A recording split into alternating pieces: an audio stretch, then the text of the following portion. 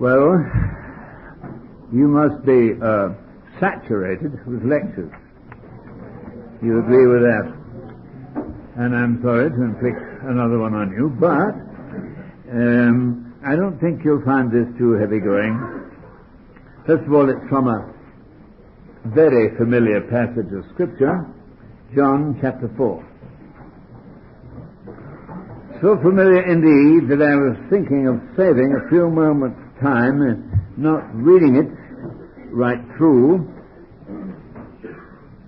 because it takes quite a while. John chapter 4. You're all more or less familiar with this. Anybody not? Well, I'm glad you're honest, brother. When I was your age, I wouldn't know a thing about it. I'll tell you what. Oh, no, we won't. We'll read alternate verses. See? I read in the Odyssey, and then you hear the chaos when you all read in different versions. Right? Ready to go? John chapter 4.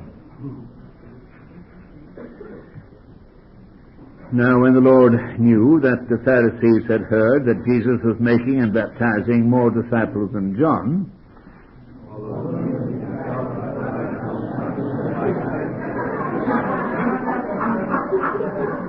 he left Judea and departed again to Galilee.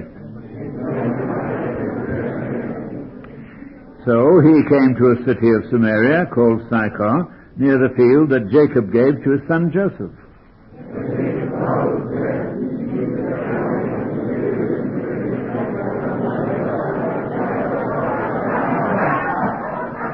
You ever hear anything like that? I told you. You're all reading in English, I hope. There came a woman of Samaria to draw water. Jesus said to her, "Give me a drink."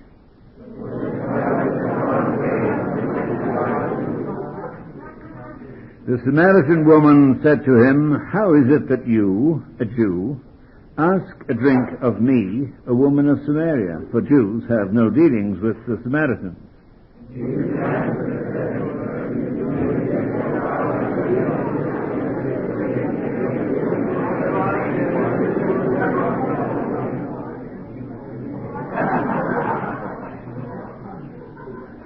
The woman said to him, "Sir, you have nothing to draw with, and the well is deep. Where do you get that living water?"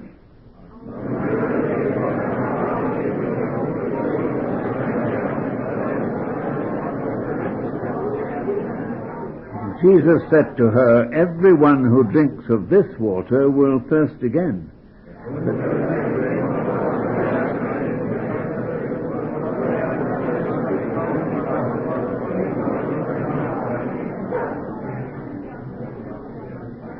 The woman said to him, "Sir, give me this water that I may not thirst, nor come here to draw."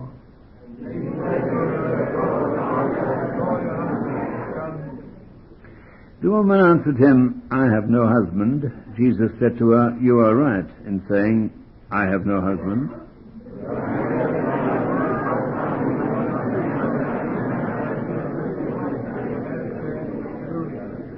The woman said to him, "Sir, I perceive that you're a prophet.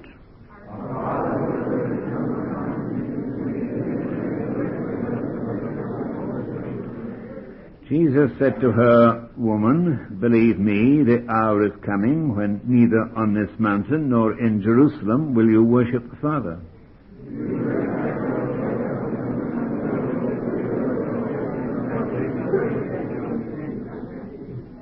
But the hour is coming, and now is, when the true worshippers will worship the Father in spirit and in truth, for such the Father seeks to worship him."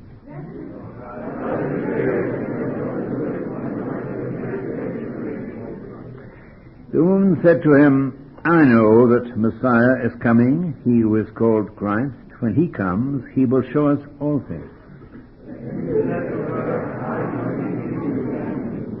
Just then his disciples came. They marveled that he was talking with a woman, but none said, "What do you wish?" or "Why are you talking with her?"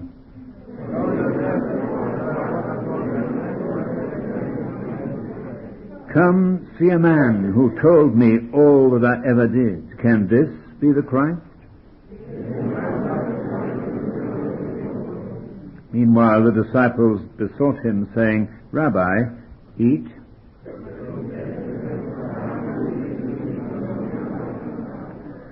So the disciples said to one another, "Has anyone brought him food?"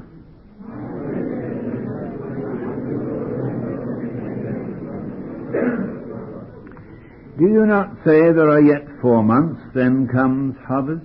I tell you, lift up your eyes and see how the fields are already white for harvest."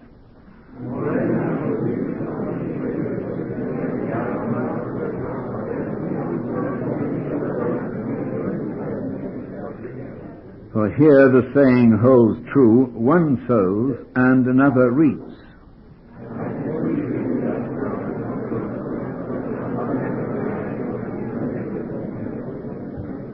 Many Samaritans from that city believed in him because of the woman's testimony. "He told me all that I ever did."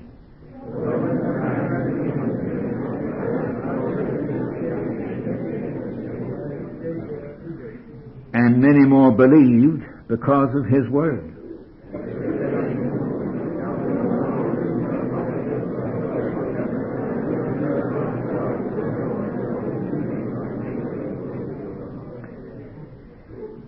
After the 2 days he departed to Galilee.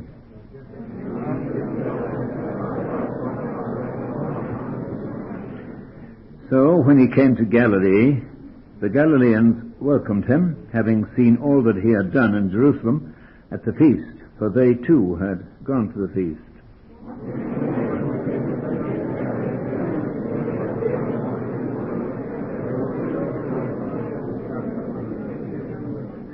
When he heard that Jesus had come from Judea to Galilee, he went and begged him to come down and heal his son, for he was at the point of death.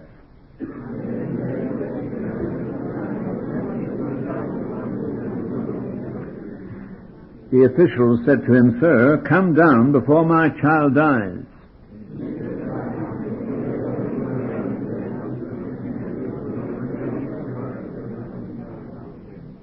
As he was going down, his servants met him and told him that his son was living.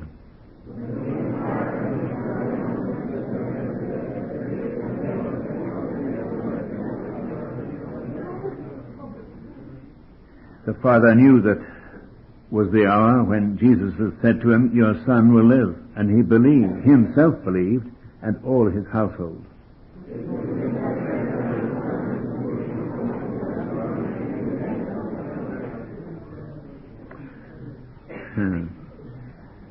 Right. Just a prayer together. Thank you, God, for sending Jesus. Thank you, Jesus, that you came. Holy Spirit, won't you teach us more about his lovely name? Would you like to sing that together with bowed head and heart before the Lord? Somebody who has the ability to sing on the right note. Start off. To God for sending Jesus. Thank you, Jesus, that you came. Holy Spirit, won't you lead me more about his lovely name? Right. Have you got your outline there? By the way, do look after this outline with your notes. And I've confirmed that we'll be having a test on John next term, towards the end of the term, an essay-type test. I'm just giving you plenty of notice. Just to the outline, you notice that we're dealing with this section. It's the revelation of God as life to the world, but the life acknowledged. chapter 2, 23, and chapter 4, verse 54.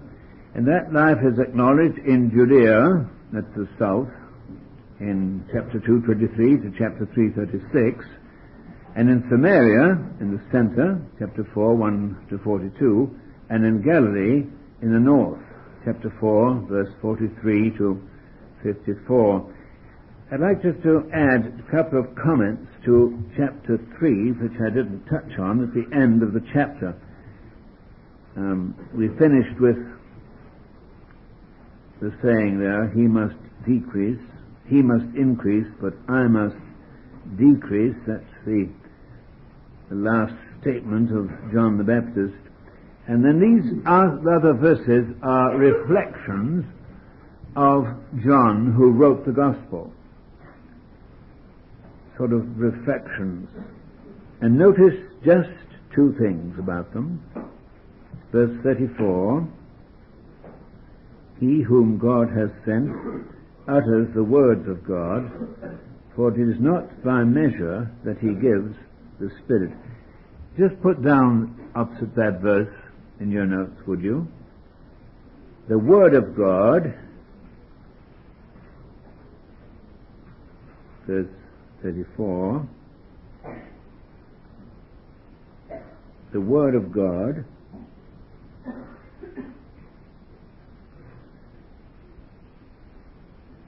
speaks the words of God. He whom God has sent utters the words of God, and therefore the Holy Spirit is given to him without measure. It's the Word of God who speaks the words of God, to whom the Holy Spirit is given without measure. That was the first thing, just as a note. And the second thing is this.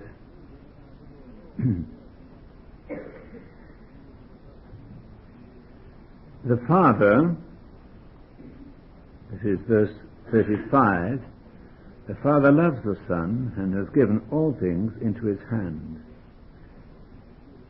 The Father who loves the Lord Jesus has given everything into his hand, verse 35.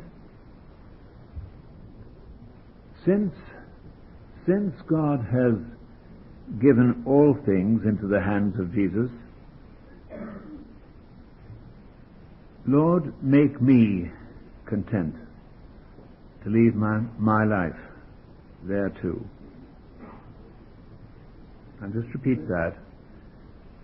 Since God has given everything into the hands of the Lord Jesus, make me, Lord, content to leave my life there too, in his hand. And so with those words ends the first year of the ministry of Christ. And following that begins the ministry which is recorded in the other three Gospels, the Synoptic Gospels. Let me just give you that again. With this chapter 1 of chapter 3, ends the first year of Jesus' ministry. And there begins now the ministry recorded, most of it, in the other Gospels. And here we have, as I said, the life acknowledged in Samaria and life acknowledged in Galilee.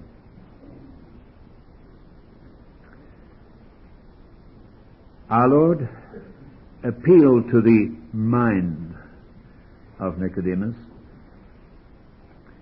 He appeals to the conscience of the woman of Samaria, and he goes straight to the heart of this nobleman at the end of the chapter. He appealed to the mind of Nicodemus. Now he goes for this lady's conscience, and then to the nobleman's heart. You know this story. I imagine you heard most of you in Sunday school. But let me remind you about it, very briefly. This dissatisfied woman of Samaria, who came to draw water from the well.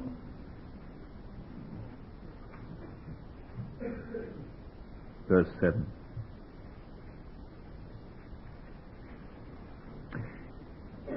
She wasn't any longer a child, no teenager. She was past her adolescence.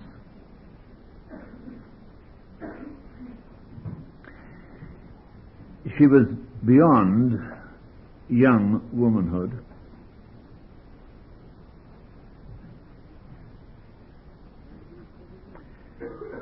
The springtime of life was over. In England we would say the autumn had now come. The fall had come. And she was completely and absolutely disillusioned. That's a long word. D-I-S.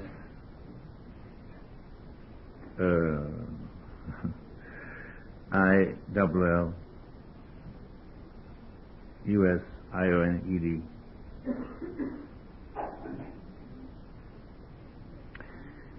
Five men had come into her life, verse 18, at one time or another, played with her affection,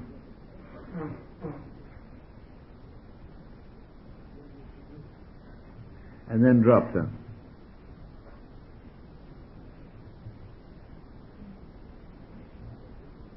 And a sixth, even at this time of writing, was doing the same.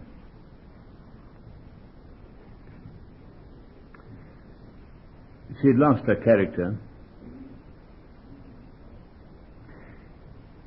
and she'd lost all confidence in human nature.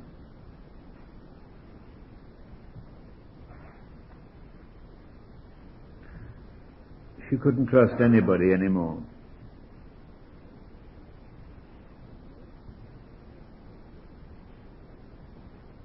Indeed, she was isolated from everybody.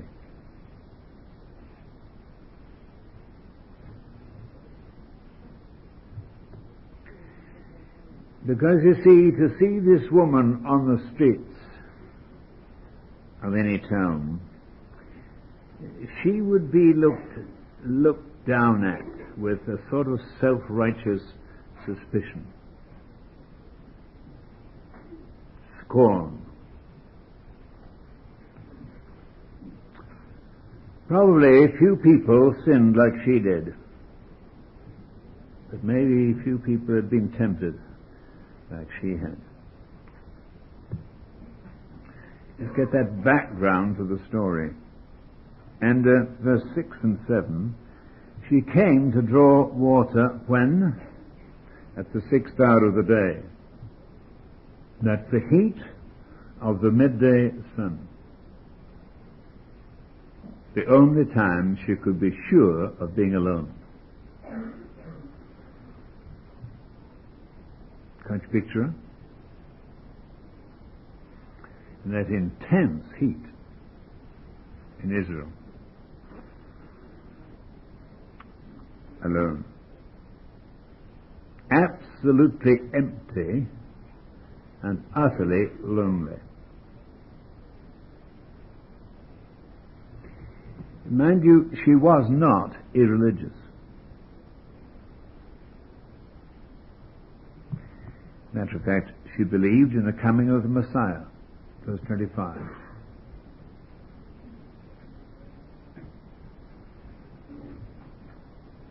She said so. And she had a religion which the ancestors of the Jewish people had. Verse 20.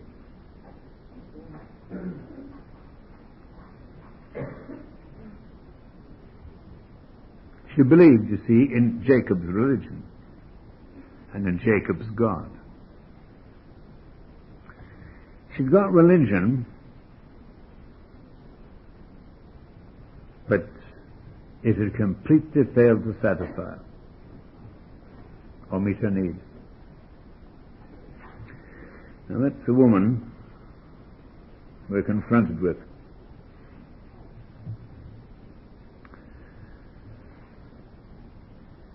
Verse 4, Jesus must need go through Samaria. He had to pass through Samaria as he travelled from Judea to Galilee. Well, if you look at your map, it seems the obvious thing to do. The natural thing, because it was a direct route. But Jesus was a Jew, and the Jews had no dealings with the Samaritans. If you look at your map again, and remember, if you have enough knowledge about Nehemiah and Ezra, that at that time the Samaritans had put up a rival temple.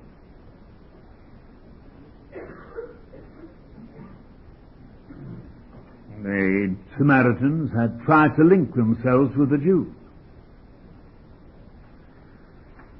but the Jews weren't having any. So the Samaritans built their own temple on Mount Gerizim, G-E-R-I-Z or Z-I-M. G-E-R-I-Z-I-M. They'd built a rival temple near Jacob's well. And they set up a religion of a kind. And they thought, well, that's good enough for us.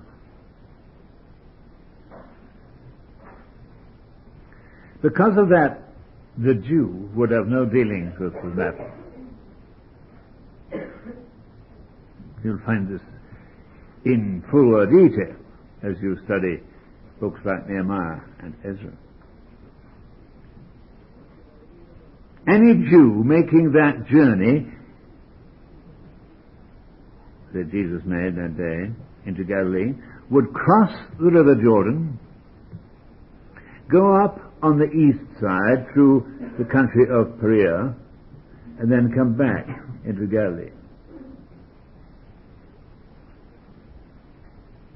All because he despised the Samaritan.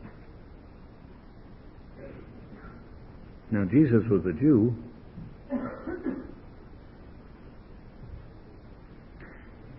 but in his heart there was a great concern for this woman who was utterly lonely, defeated, frustrated, and unhappy. So he must needs go through Samaria.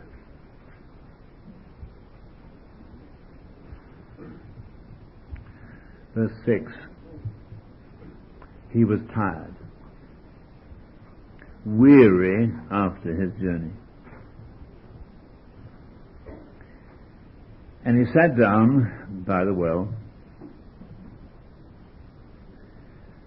And presently this woman arrived with her pitcher of water to draw water out of the well. Oh, what a picture. I am tempted to ask myself, and maybe ask you, I wonder how I'd have made contact with that person. I wonder how I'd have opened up the conversation in a sincere effort, to win her for Christ.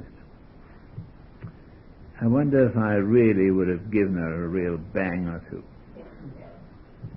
Said to her, you've no business to be living that sort of life. I wonder how I'd have established contact. How would you have done it? You know how Jesus did it? By asking her a favor. Verse 7. Give me a drink.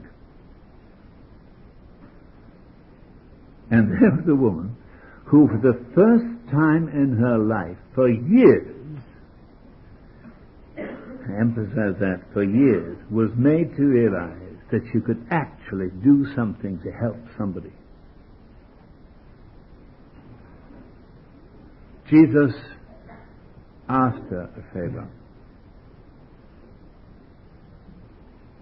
And the first time for years, she found she could do something to help somebody. And how gladly she responded. But the Lord had aroused her curiosity, and so she said to him, verse 9, "How is it that you, a Jew, should ask drink of me, a woman of Samaria?" And the Lord just looked at her and said, verse 10, "If you knew the gift of God, and who it is that is saying to you, 'Give me a drink,' you would have asked of him, and he would have given you living water." Living water? What's that? What do you mean by that?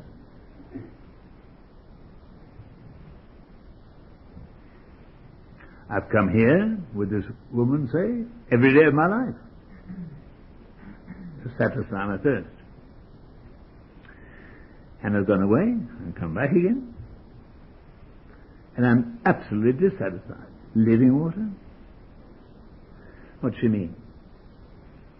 So she asked him, verse 11, "Sir, you greater than our father Jacob, who gave us this well?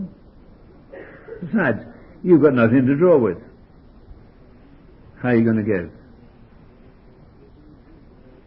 And he just said to her one thing, verse 13, paraphrasing, "If you go on drinking of that water, which has its source in the earth, if you go on drinking from that water, you'll go on being thirsty. But if you drink of the water that I shall give you, you'll never thirst. For the water that I will give you will be in you." Your version may say a well, but that's not the word Jesus used. It's a fountain. "Spring up into everlasting life." She had spoken to him about a well. And Jesus said to her, "If you go on drinking from that well that has its source in the ground, you'll go on being thirsty. But if you drink of the water that I shall give you, you'll never thirst again. For the water that I shall give you will be in you a fountain springing up into everlasting life." She'd spoken about a well, said to him, "The well is deep. You've got nothing to draw with." He spoke to her about a fountain that would leap up in her into everlasting life.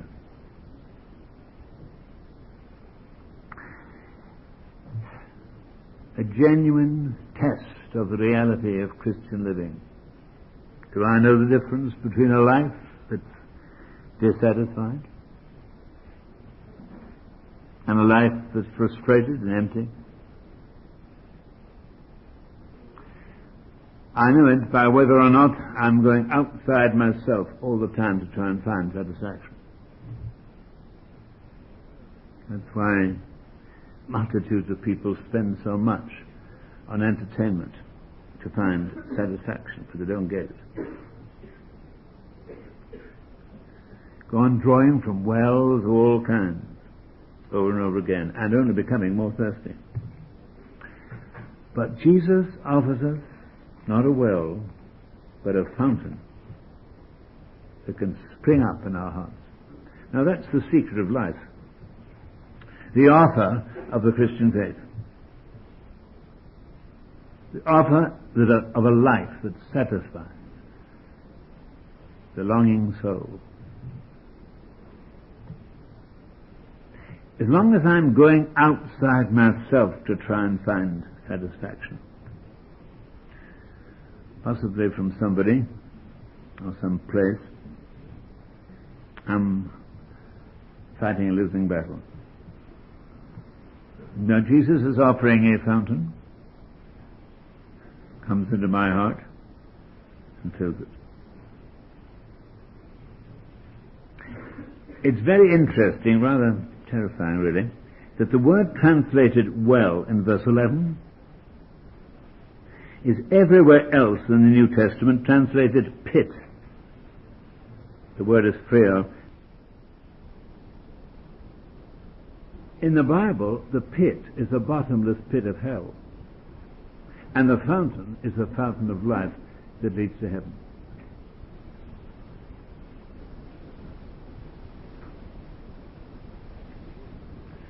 I've got to be mighty careful to be sure which one I'm drawing from.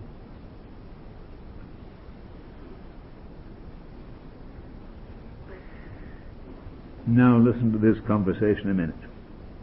Verse 15. She said to him, Sir, give me this water, that I may not thirst, nor come here to draw again.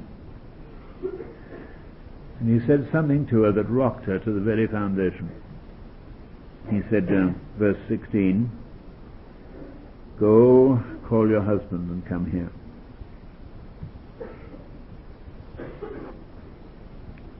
Verse 16. I think I can picture a little of what that would mean to her. Can you imagine it? Immediately, memory would become vivid. And she thought back to her wedding day, her first wedding day. The day when it all started, so hopefully. Only a young girl then, unspoiled, unstained. But into that home I'm picturing in my mind, and you can reject it or put in something else that's more apt, but I'm thinking that into that home there came a sort of strange, dull, deadly coldness, which became hardness, which soon would lead to backbiting, hard, unkind words, uncharitable thoughts, until one day there came a moment when she said, I've had enough. I can't take any more. And that led to unfaithfulness. It's not an old story, that is it. It happens all over the world.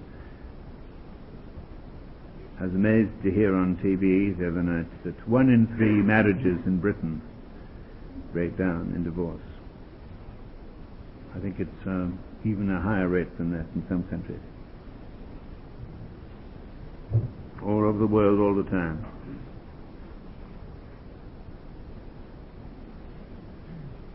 And if people dare look back, they can recall their wedding day and can say that kind of thing would never happen to us. We were absolutely head over heels in love. But that love wasn't cherished. Jesus wasn't put at the center. And it grew cold, stale, dull, hard, harsh. And some people therefore gave up the struggle. Verse 15, Sir, give me this water that I may not thirst nor come here again to draw. Go, call your husband and come here. Why did Jesus say that to her? I'll tell you why. Get this down. If sin is going to be forgiven,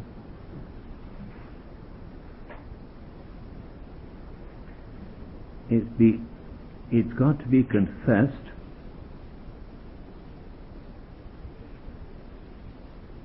and forsaken.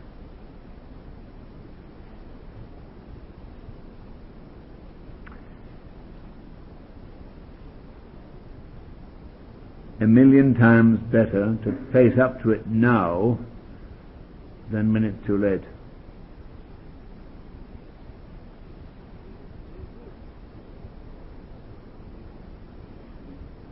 Go call your husband and come here. Verse 17, I haven't a husband. And then, amazing to say, she was finding herself listening to the story of her life.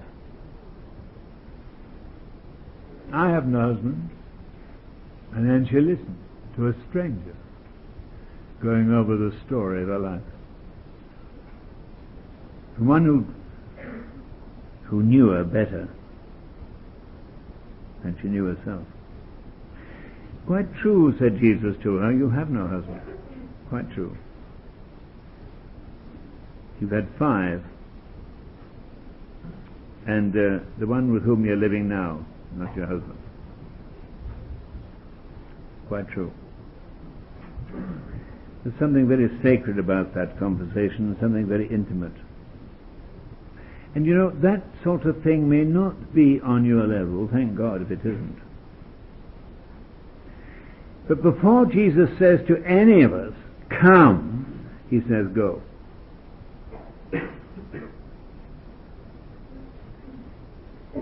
Before he says, come, he says, go. What about the dishonesty that won you some money pretty fast? What about that bit of deceit? That lie you told? Anything you did that just wasn't straight? Go.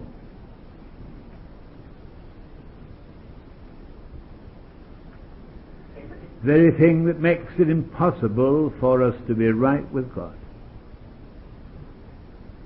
and bars the way to his presence. Puts his finger on it time and time again, and we say no. Oh yes, Jesus, I want salvation. I want you. I want life. But when it comes to the equivalent in your life or mine of go call your husband and come hither, no, Lord.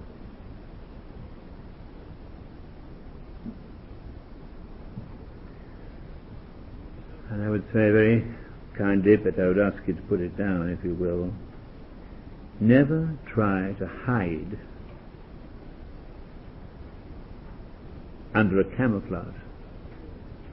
Long word. C-A-M-O-U-F-L-A-G-E. Means a shield. Never try to hide under a camouflage or make-believe.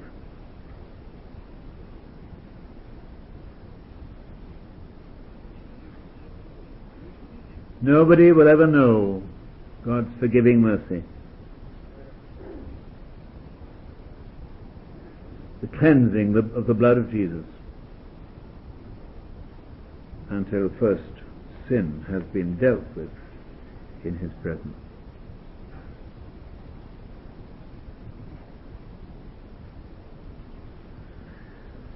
In my memory, I'll just repeat that, nobody will know of God's forgiving mercy until sin has been dealt with and confessed in his presence. I think if my memory serves me right, this may not mean too much to people who live abroad, but you'll catch on. F.B. Meyer, one of our great preachers in this country of a couple of generations ago, I hope you've read all his books. They're worth reading. He's on a par with A.W. Tozer. F.B. Meyer's Bible characters are tremendous. And he was speaking one year at It's the dedication of new buildings in Cliff College in Derbyshire, the Methodist College. And when the ceremony was over, it was intended that everybody should have a cup of tea, but there wasn't any. And there was a panic, because couldn't serve meals, no tea. News went round. The reason was the water supply had been cut off. Great dismay. So they sent for the plumber. Well, he arrived very fast because there were no trade unions in those days. And he turned up very quickly, and he opened the pipe at the junction, and what do you think he found? A great big frog. Great big frog blocking the water that was coming into the pipe. Once, when the pipes had been laid some years ago, that was only a little tadpole. Tiny little tadpole, but now it's an enormous frog. Forgive me for being facetious, because I'm stressing to put a matter of importance to you. You can allow tadpoles in our lives that become frogs. What's the harm in it anyway? You say. Everybody else does. What's the harm? Tadpole? Doesn't matter very much. Only a little sin. Only it's something everybody else does.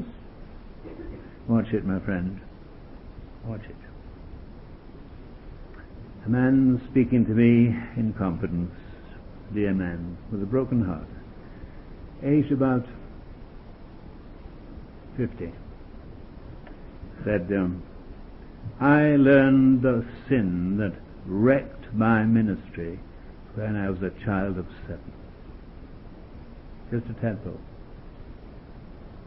Then, but now, a frog. One day, every tadpole becomes a frog. And there must come a time when either God deals with us in mercy, when I confess it and get rid of it, or I'll be judged for it. Will you just put down this sentence, and I'll go very slowly, promise. Right?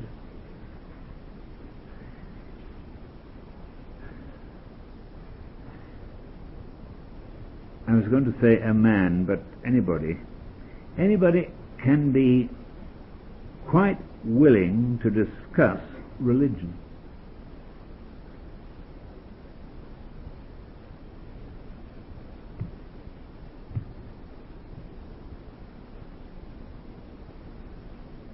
But unwilling to be judged by its inner truth.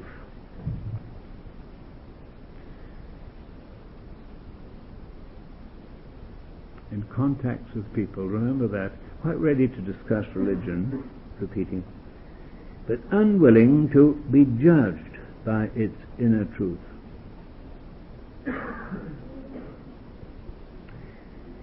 You know what that woman did? Verse 20. She started an argument.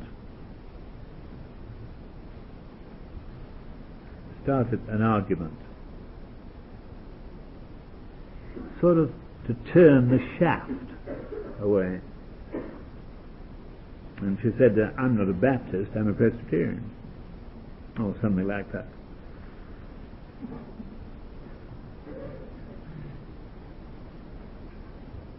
Argument about religion, about denomination, about the place of worship. And Jesus said to her, verse 24, Woman, the hour is come when they that worship the Father must worship him in spirit and in truth. He couldn't have said anything more wonderful. God is spirit. Basically, you and I are spirit. And spiritually dead because of all the frogs. Jesus shed his blood on Calvary and cried, I thirst. In order that he might quench the thirst of all the world. And he might restore the contact to worship by spirit to spirit. Can I just repeat that to you? God is spirit. Basically, you and I are.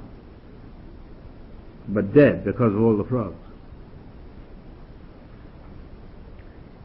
Jesus shed his blood on Calvary, crying out, I thirst. In order that he might quench the thirst of a whole world universe, if you like, so that he might restore the contact.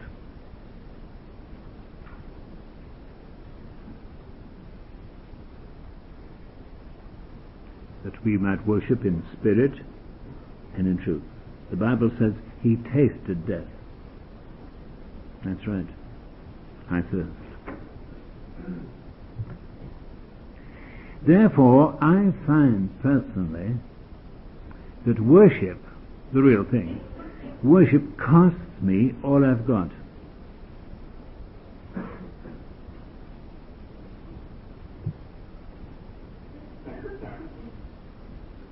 Now, there's a very excellent ladies' meeting speaking, and one lady in that meeting had stood up and given a marvelous testimony.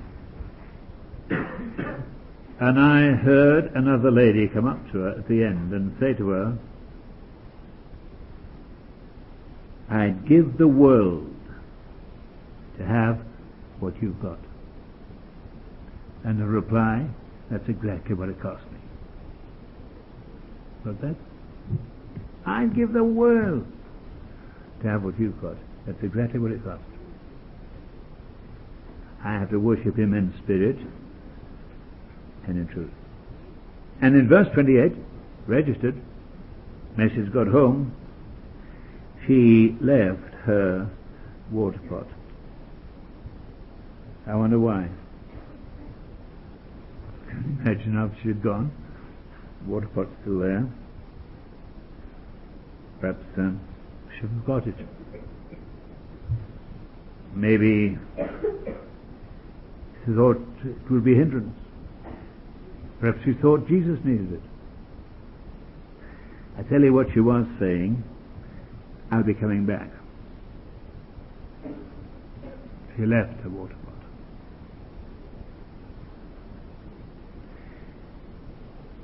And she went into the city and said, verse 29, come, see a man who's told me all things that ever I did.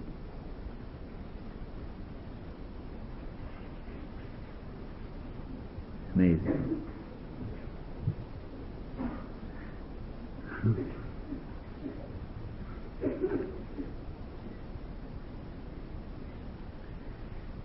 She was absolutely filled up with Jesus. Come see a man who told me all things that ever I did.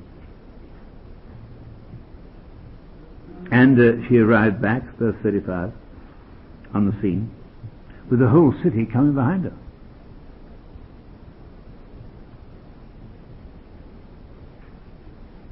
And saying,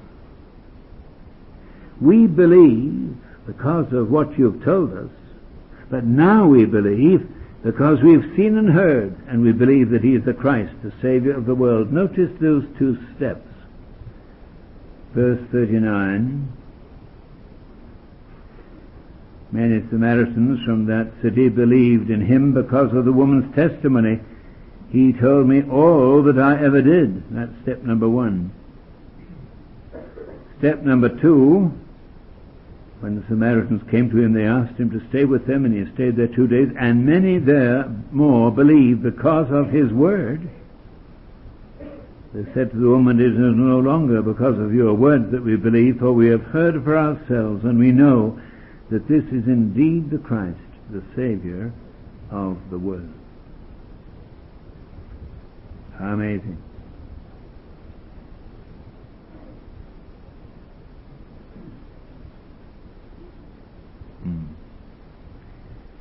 Just notice this. When the disciples in verse 31, 32